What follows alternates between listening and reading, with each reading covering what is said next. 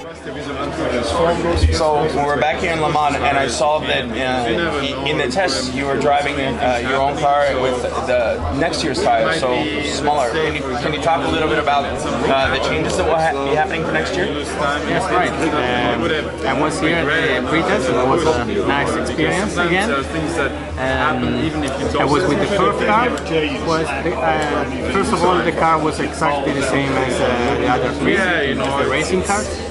The only difference, as I said, was the narrow tires for development together with the Michelin to collect more data as possible, to be prepared to build up a really good product for next year. Next year will be everything new. Exactly, that's car, the engine, and tires, and there's a lot of work to do. We already had a couple of tests before the pre-test, and here at the pre-test Michelin brings a new compound, a new casing, which makes a good step forward. Unfortunately, we could use the slick tires just at the very last hour of the test, so we lost a lot of time. But we collect quite a good data and really positive. So for sure, still a lot of work to do. We're still far away from to have a big potential, but we need more times on track and hopefully we can evaluate the tires are usually smaller than what is on the car that Audi will be racing this week, and yeah, this is a 2013 spec car that you were driving, so heavier than what we'll be seeing next year. Does that make it harder than on those tires? Is that a better test where it's more? Well, I can tell you on driving feeling, you don't feel different on weight. And the biggest things and the only things you feel is just narrow. It's quite a lot. It's 50 mils less.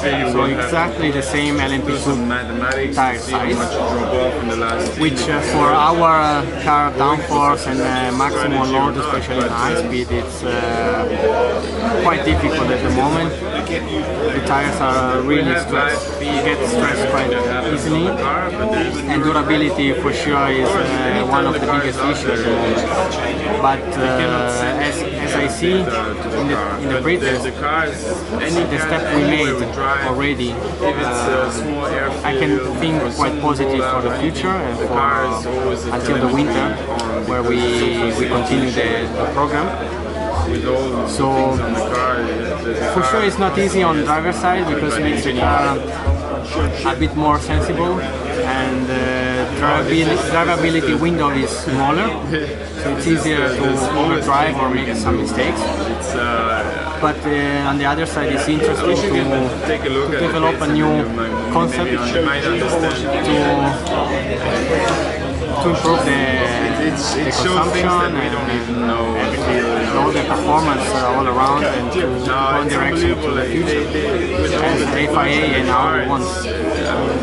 With the current car, not getting too much into technology, I'll speak more about the current car versus, I guess, what we might see in the future. With those smaller tires, I would imagine that might help as they design the bodywork, perhaps less of a blind spot than, as I understand the R18 now, the blind spot mainly comes from the sheer size of the tires. So is that something you think should be smaller? I mean, for sure, we are going to direction to help also our visibility, but I believe we will not make a huge gap. It will be just a smaller benefit, let's say. For sure, also on this point, there is a lot of to gain, a lot to improve.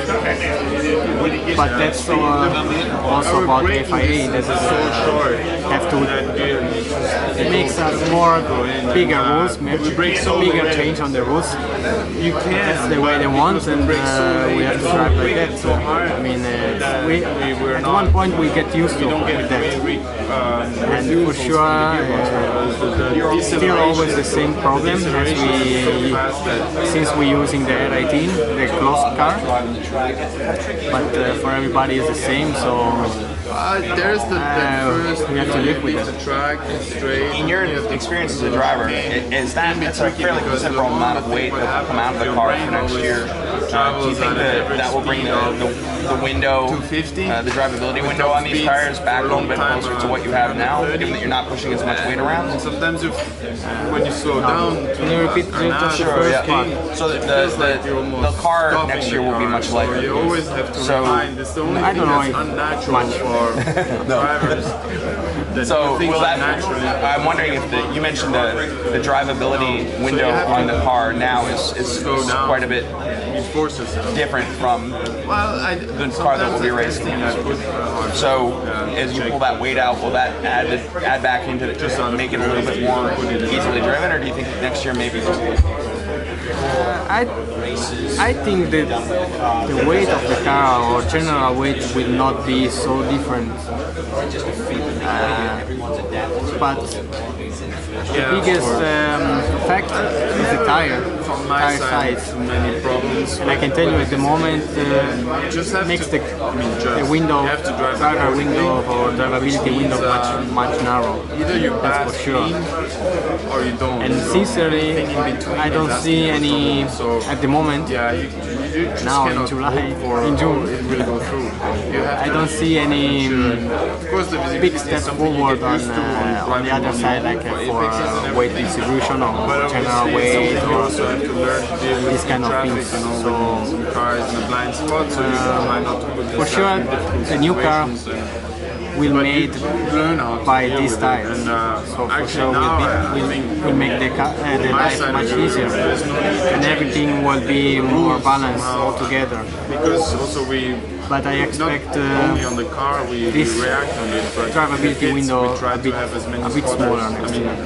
That's for sure. Your lap, at least in the rankings, seems your fastest lap in the test seems within third eye. You know, the pace of the field. What was your take on the times you were able to get out of the new tire setup?